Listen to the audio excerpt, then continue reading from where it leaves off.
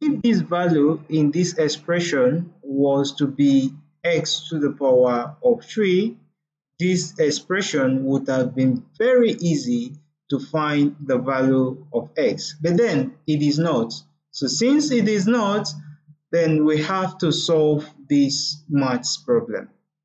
To see how we're going to solve this, do you want to really know how to solve this? Then watch this video to the end and then you see how we'll apply logical reasoning in solving this question. And don't forget to give this video a thumbs up and also subscribe to our channel for more simplified mathematics video. This is a solution to a nice exponential expression. So to solve this, we are simply going to do this. We'll have our x to the power of 2 all to the power of 2, and that is 4 minus 3 is going to 9 is going to give us 3 to the power of 2, right? And this will be equal to 0. So you see, we have simplified that. From the law of indices, 2 times 2 can give us 4. So x to the power of 4 is still the same thing as x to the power of 2 multiplied by 2. So let's simplify this expression from here. Now to simplify this expression, I want you to recall an algebraic formula. From that algebraic formula, if you have a squared minus b squared, this can be equal to a minus b, right? And then we'll have a plus b, right? Good. So let's apply that expression to that mathematical expression up there. If we apply that, we will see that our a is equal to x squared, and then our b will be equal to 3. So let's apply that. If we apply that, that expression will give us x squared minus 3, right? And then we'll have x squared plus 3, and these both will be equal to 0. Great.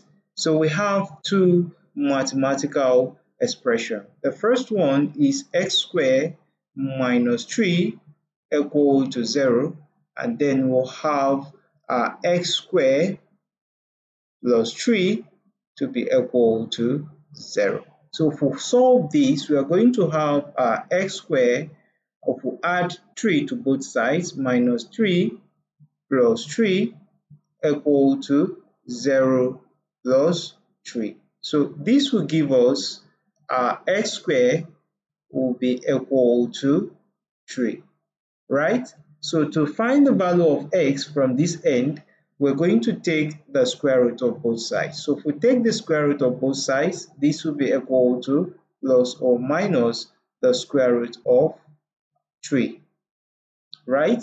So this will clear this, and then our x will be equal to plus or minus the square root of 3. Great. Now from this other side, we're going to have x squared plus 3 to be equal to 0. So if we subtract 3 from both sides, we'll have x squared plus 3 minus 3 to be equal to negative 3. Great. So this will clear this, and then x squared will be equal to negative 3. So how do we go about this? We're still going to take the square root of both sides. So if we take the square root of both sides, we'll have the square root of x equal to plus or minus the square root of negative 3. And remember, this is going to give us x, so this will give us x equal to plus or minus the square root of 3 imaginary. Why? Because if you recall, square root of negative 1 is equal to imaginary. And so over here we have the square root of 3 multiplied by the square root of negative 1. So you see, if this gives us imaginary, then the solution there will be root 3 multiplied by imaginary. Fine. So the two expressions, the solution to that quadratic expression we'll have is x equal to square root of 3, right? Or the negative square root of 3, right? And then we'll have the negative square root of 3 imaginary. And then finally, we have the square root of 3 imaginary. These are the solution to that exponential equation that is given to us in the up there. So you see, solving this expression is very easy, and we're going to arrive at 4 different solutions to this expression. I know you did enjoy watching this video. Don't forget to give it a thumbs up.